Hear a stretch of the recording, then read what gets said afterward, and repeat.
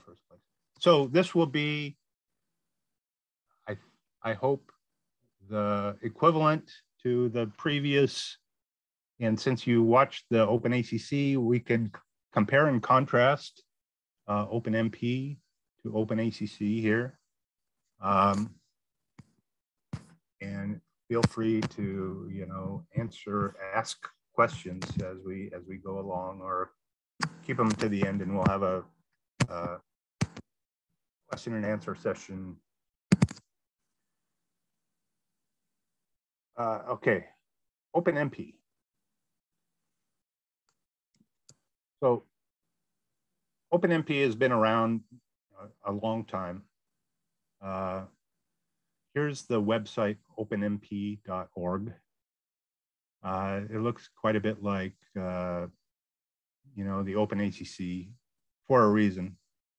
I mean, OpenMP has been around for over 20 years, and it is the designed to be the parallel programming API. But back to our discussion on day one, does that mean that if I have OpenMP code that I've been using on a CPU for the last 10 years, is that going to perform well on the GPU? And the answer is, unfortunately, no. The architectures are just so different that things that you've been taking advantage of on the CPU just will not perform very well on the GPU. So one is that we have more levels of parallelism. So most of your OpenMP code that you have today has a single level. It's OMP parallel 4 or OMP parallel do. The other is, as we talked about yesterday, since the CPUs have so much more capability, people have gotten used to having pretty extensive amount of work under this compute function here. So, there could be things in there like, dynamic memory allocation, lots of stack usage. What am I trying to say? Barriers. OpenMP has thread local storage or thread private data. I always get the two confused. One is an OpenMP thing and one is more of a CPU thing. But, it's got a fork join model. And what that means is that the threads are pretty much spawned at the beginning of the program in CPU OpenMP, and they kind of hang around, and you hit an OpenMP region and the threads fire up and do some work. And then you hit the barrier or the end of the region and they kind of just go to sleep and wait for the next amount of work to come up. So CUDA and GPU programming is a lot different than that. The only thing that really stays around is your data in the GPU memory. Other than that, the kernel grabs resources, computes, and then the results are stored, back to the device memory, and the threads go away. And the next kernel launch can use a completely different number of threads, and can run on completely different hardware. So what is the OpenMP solution? So the top part on the left is the OpenMP pragmas syntax. Not really any different by design than OpenACC. Again, OpenACC, borrowed lots of things from OpenMP. On the bottom left, though, are the things that you should be concerned with or studying, or are the keys to GPU offload. So they've added some new constructs: target, teams, and distribute. So these are the major additions for GPU acceleration. So what target does, and this is the one that you will always kind of include in your data and compute sections. So that starts the offload. It maps the variables to the device, and begins execution, or is a marker for the beginning execution of that construct on the device. It does not do any parallelism by itself. So they've added another construct called teams, and teams creates the teams for execution. So this is all pretty hard, fast. Teams maps to OpenACC gangs or maps to blocks in the grid in our implementation. And I think all OpenMP offload implementations. And then after teams, distribute says work share the work that's following amongst the teams that I've created. And then we're back to the original OpenMP directives, parallel, which has been around since the beginning. And in our implementation, that creates the CUDA threads within the team. So that's the threads in a thread block. And then parallel do or for says to work share that work below that among the threads in the team. So on the right is the same picture I had in OpenACC. Lots of applications have been written using OpenMP on the CPU and OpenACC on the GPU. And I think those same applications could still use OpenMP without target on the CPU and OpenMP with target on the GPU. I haven't seen it yet, but there's no reason that that can't happen. In that case, this diagram maybe is a little false in that probably with OpenMP on the CPU, there's probably more than 5% of the code that's running in parallel on the CPU using OpenMP, would be my guess from my experiences with OpenMP on the CPU.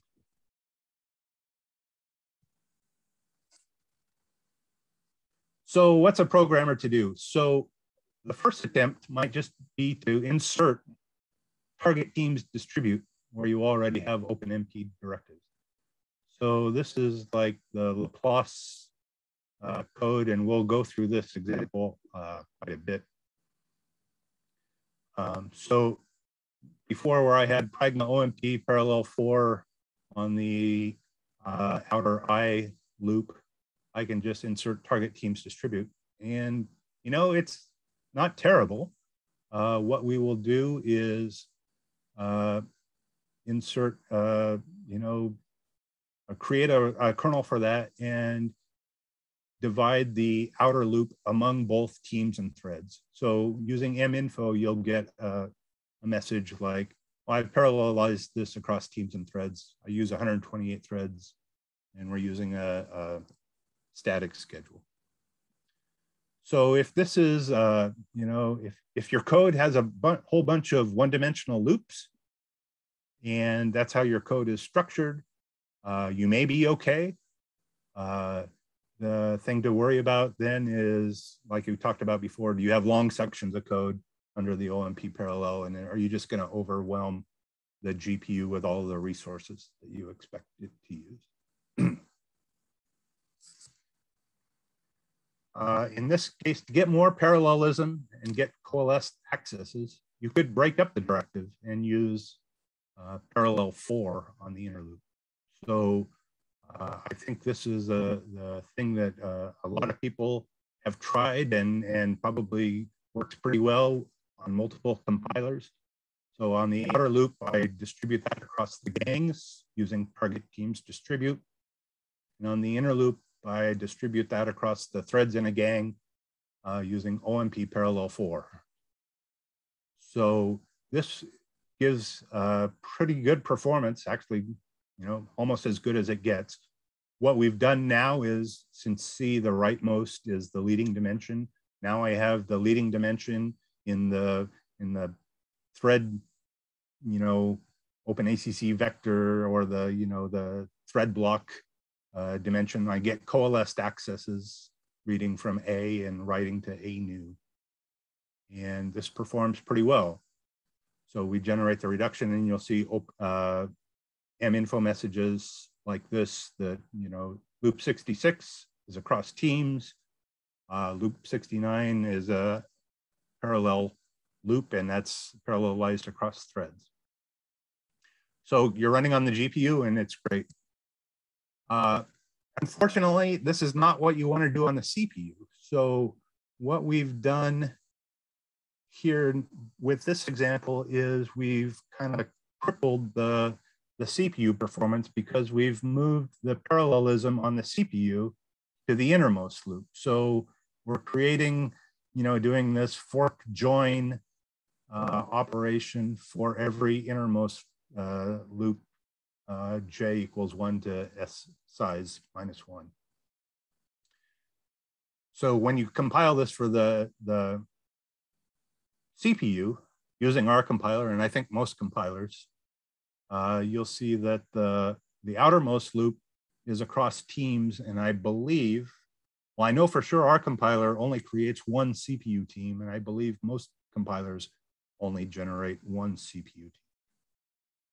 And the reason we can't do anything else there is the OpenMP spec, as far as I understand, does not allow barriers or things like the single construct or things like that across the target team's dimension. All the existing CPU code out there uses those types of things on the parallel 4 dimension, and that's where barriers can occur. So, so we're really sort of stuck here as far as how to create a portable schedule for this nested loop that works well on both CPU and GPU. So there have been, lots of papers and proposed solutions to this over the years. In fact, there was a paper, pretty popular one a couple of years ago, that just said, oh, just use preprocessor directives. And so one thing that they have supported or added to the OpenMP spec is this notion of a meta directive. And I am struggling with this a little bit myself. We don't really have this working in a released compiler yet. We have something that I think works correctly that we're going to have in our next release, 22.2. But with a meta directive, you will be able to have a directive based on different targets. So here the syntax is, when the target device is of kind GPU, use target teams distribute, reduction. When it is not kind GPU, or the default, use parallel 4 with a reduction. And inner, you can just say, if it's GPU, add parallel 4, otherwise don't do anything. And then if you compile with MP equals GPU, you get what you want. If you compile with MP equals multi-core, you get what you want. So this is an okay solution. I think people will use this. I believe there are ways that you can put the meta directive inside of another, high-level macro, maybe in an include file, and then kind of clean up the syntax and not have to duplicate that with every single kernel. I'm struggling a little bit because this is not really out in the wild yet, so I don't have a lot of experience with this in our compiler. When I used the dev, this worked for me. So we are also providing and putting on quite a bit of effort into another type of directive in OpenMP, and it's called the loop directive. So this is a more of a descriptive OpenMP construct. So there's kind of religious wars between whether directives should be prescriptive or descriptive. And I don't really want to get into that too much, but Descriptive gives the compiler a little bit more flexibility, and you're just saying something about the code itself. And in OpenACC, the directives are considered descriptive, and you're saying, these loops are parallel, so do what you want. Prescriptive is more the OpenMP model, which says, break up the work this way on these loops. And I don't really want to get into it any more than that, but our compiler has been around quite a while, and we kind of like and hope that people use the more descriptive model that gives a little bit more flexibility to the compiler. And as part of NVIDIA now, we want the compiler to target our hardware in kind of the most effective way. So the form that this looks like now is Pragma OMP target teams loop. So you just basically specify loop, and the compiler looks at the next loop and determines, how to schedule that onto the GPU. Alternatively, like below, this is almost like an OpenACC slide that I had. You can specify the OMP target teams, begin and end, and then you can have OpenMP loop just inside of that. So we'll generate one parallel kernel and map that hopefully very efficiently onto the GPU, giving the compiler a little bit of flexibility of the teams and threads that it uses. So here, no need for meta directives or if-def macros. It provides a target-specific parallelism in the same executable. So the claim, and in actually the labs, you can probably try this for yourself. The claim is, if you use OMP target teams loop on this loop, we will generate close to the most efficient code for both CPU and GPU in the same file in one compilation. So using our minfo messages, you can see that you get the, generating NVIDIA GPU code using teams and threads. And when we generate multi-core code on the outer loop, we use the parallelized across the threads. Because we've given the compiler the flexibility to schedule it, the right way for the different hardware. There was something else I was going to say with this. Now I can't remember. Maybe it'll come back. Bind teams parallel thread clauses on OMP loops. So this is the kind of the equivalent in OpenACC to being able to say, this is a gang loop, this is a worker loop, and this is a vector loop. There's only 2 levels of parallelism in OpenMP, teams and parallel. Teams, again, are across the thread blocks. Parallel is within the block across the threads. Bind thread is equivalent to OpenACC's loop SEQ. So that says, each thread does, the whole loop here. It's not work shared. Similar to OpenACC, there is only an implicit barrier between bind parallel loops. So, so you can have multiple OMP loop bind parallels, one after the other, and we will do on the GPU the appropriate sync operation so that the second loop can read the results generated by the loop preceding it, assuming that it's within the same team.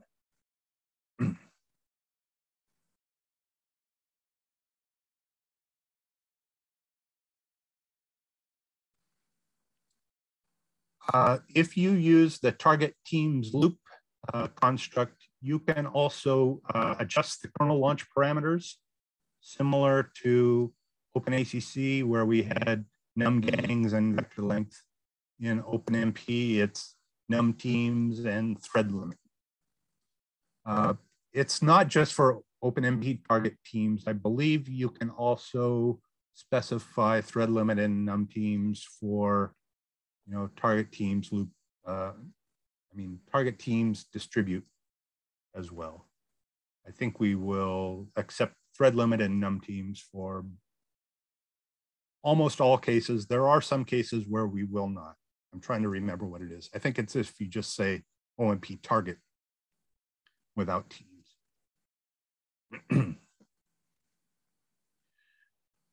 In our experiences, the compiler does a pretty good job.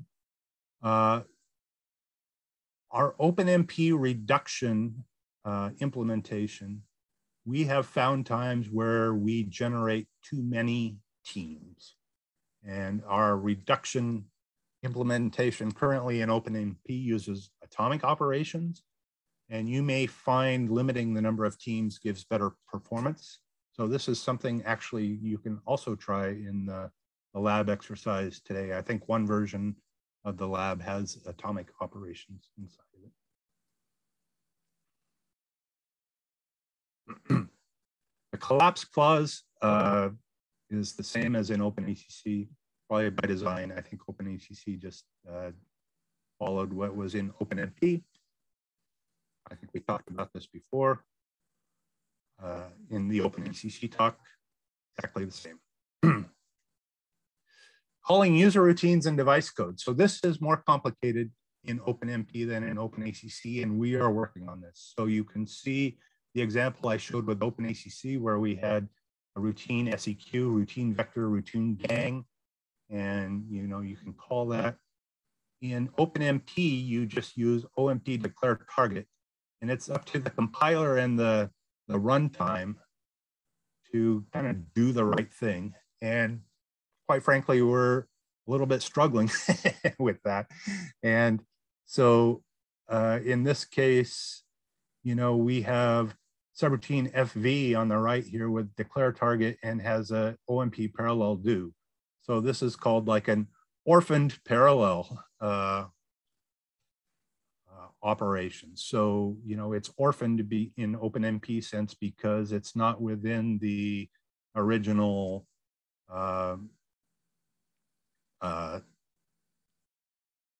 loop or the original kernel begin kernel, end kernel block. So here's the error that we give in 21.11. I believe in 22.2, our next compiler, we will handle this case. So we've been working hard on this kind of for orphaned parallel operations. But so there's work to be done there. It's unfortunate, I think, that OpenMP decided to not help out the compiler vendors a little bit more here. Reduction clauses, I think this is almost exactly the same. OpenACC borrowed heavily from OpenMP, and OpenMP didn't change. So again, the reduction can occur over all the teams in the kernel or within a team. The compiler will generate the proper code to collect that together. Atomic operations. I haven't talked about atomic operations, but they are supported in both OpenACC and OpenMP. And these are, actually used quite a bit. They're kind of considered maybe a more advanced topic than for an introductory talk. But the atomic ensures that a specific storage location is accessed atomically, hence the name. So this prevents race conditions and you can actually implement reductions this way. A lot of times it's used for, collecting things that are more like a vector scatter, where you accumulate in a scattered manner. So it's the decomposition across threads and blocks is a little unclear. So that's here, the J is kind of a runtime function or read from another array. So you don't know for sure if I'm updating things that could be updated, you know, across the GPU on the other side. Hackathons have shown the need for double complex atomic updates. Seems like we've hit that in, well, Berkeley GW almost every time I mentor that team. Some other, you know, chemistry codes. Most purposes, it's okay. And our workaround is usually to do the real and imaginary parts separately because they're just doing atomic sums. And nobody actually reads the result until the kernel is finished. The hardware itself does not have a, you know, two double atomic update. So you have to break it up into two. So why do we encourage users to try the loop construct, the descriptive versus prescriptive argument? So our OpenMP loop more directly leverages years of our OpenACC scheduling, kernel generation, and OpenMP inside Parallel 4 allows some things that we view as parallelism limiting. So like master directives, single barriers, et cetera, or OpenMP API calls. So lots of code that people are porting may call things like OMP get thread num or something like that. So when we generate OpenMP loops, we don't need to insert any of this OpenMP runtime support into the generated kernels. And we do in the other cases.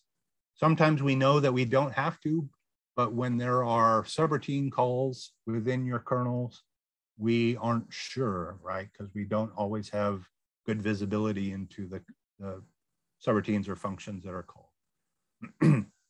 What we've found, though, is, you know, the converse. The CUDA toolchain does a pretty good job of removing or at least minimizing the overhead that we have to insert into the, you know, the prescriptive OpenMP.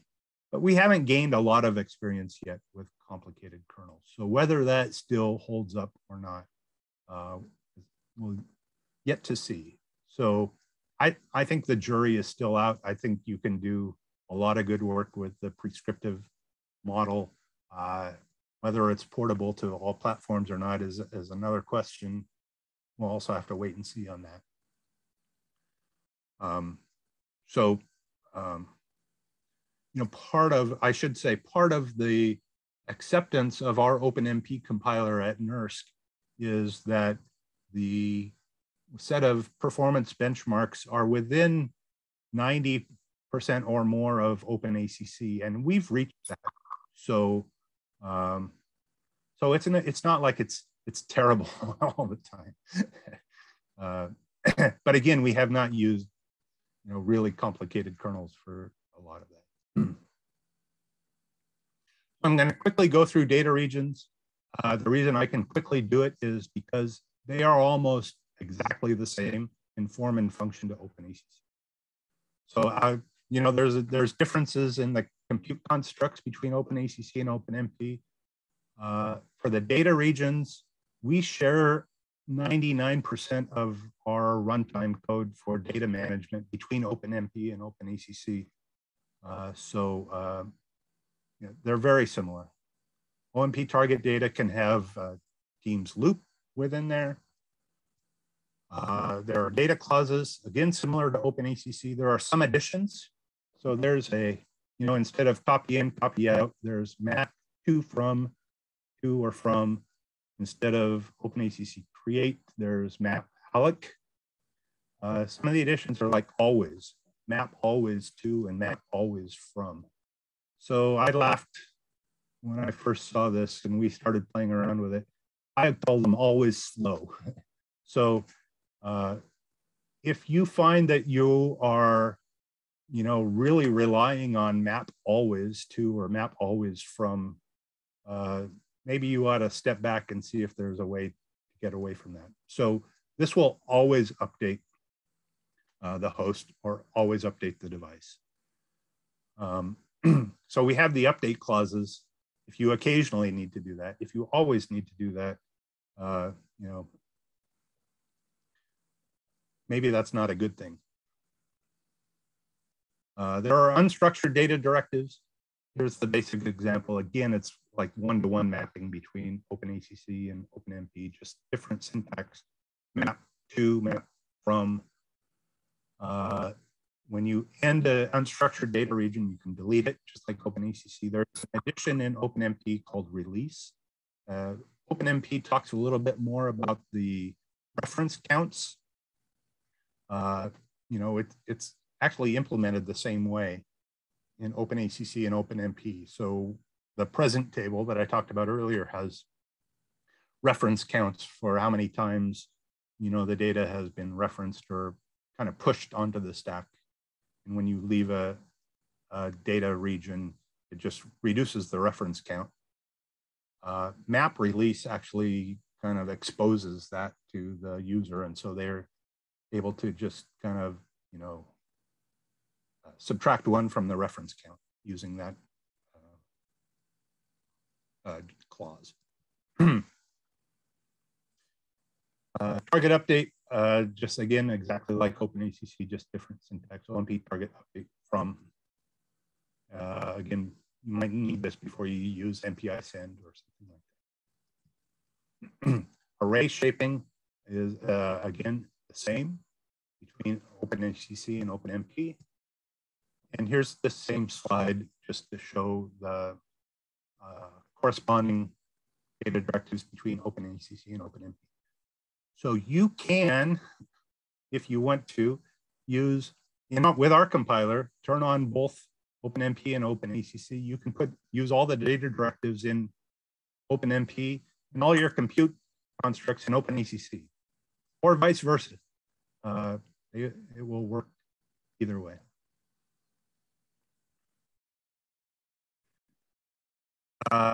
Asynchronous behavior. So on the left, I have OpenACC from the example from this morning. We're still kind of ironing out how it's going to work in OpenMP, but this, to my knowledge, is how it's going to work in our next release, 22.2.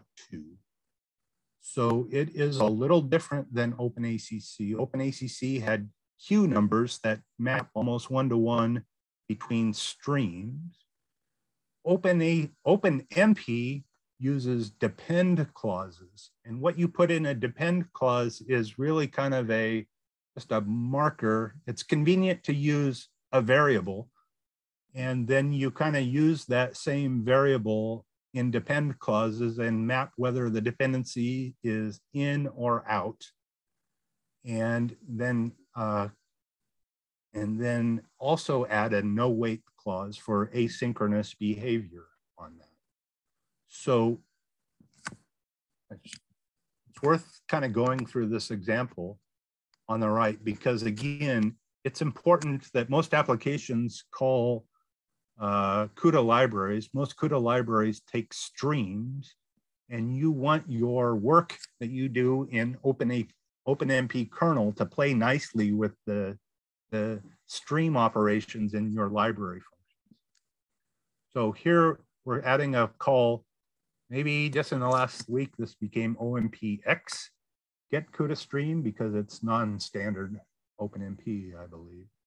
But you, from the default device, this will give me a stream number that in our runtime, the next set of no wait clauses will use. So it's kind of looking forward that says, if I call OMP get CUDA stream, it returns me the stream number that I can subsequently use.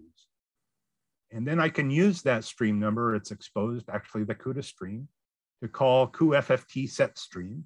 So I'm, you know, instructing the CUDA FFT library to use that stream. And then I can use the OpenMP depend clause on stream and no wait to put all this work using depend with end stream into the same stream, asynchronous stream. So this update 2 will use the end stream under the hood. Our QFFTs, we've specified those to use end stream. The scale of C will use end stream, and then the target update, reading the result back, will use that CUDA stream. And then finally, I say OMP task wait, and that's where the synchronization will occur. And then the result is back on the CPU. So this will be our solution in 22.2. My understanding is in OpenMP 5.2, they've proposed another solution to kind of interact with CUDA streams, but we won't have that available in our compiler for a while.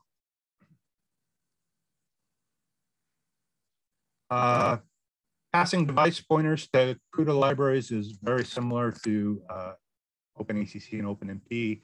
In OpenACC, remember, it was host data use device. In OpenMP, it's target data use device pointer, but otherwise it works exactly the same way. Fortran array syntax in device code, it's not really supported in our OpenMP compiler, unfortunately. Here's a couple of ugly workarounds. You can say target teams loop and create a loop that goes from 1 to 1, and we will accept this array syntax here and kind of do the right thing. Or you can explicitly write out the array syntax here on the left, h : = 0, adding a loop. So we don't have a good solution for Fortran array syntax at the high level in OpenMP yet. So this is my last slide. So I've mentioned a few times that our OpenMP compiler is still sort of work in progress. And in our next release, 22.2, which will be out in February, these are the things we're working on. So OpenMP and OpenACC in the spec define array reductions. So that's a reduction not just on a scalar, but on an array element or an entire array or a section of an array. And we've been working on that for a while. We actually implemented it in OpenMP first, and then moved our implementation to OpenACC.